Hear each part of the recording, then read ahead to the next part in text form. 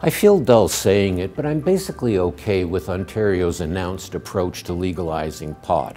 They're going to control it with standalone sales outlets run by the Provincial Liquor Control Board.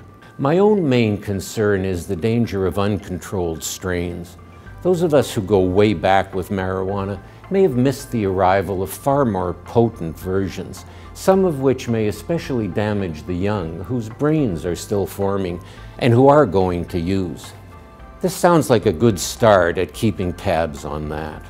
Right now, Ontario growers are very proud to grow this product, and they want to be legal. But if the government continues to criminalize the activities of peaceful cannabis growers and sellers, the government is to blame for all of the prohibition problems.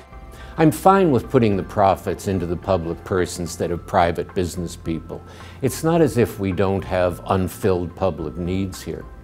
The new jobs will all go to unionized workers, which meets another responsibility of government, jacking up the levels of income, not just employment, in an era of rampaging inequality.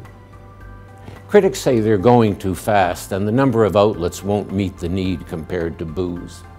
I think they're missing the online element of ordering pot. Has anyone heard of Amazon?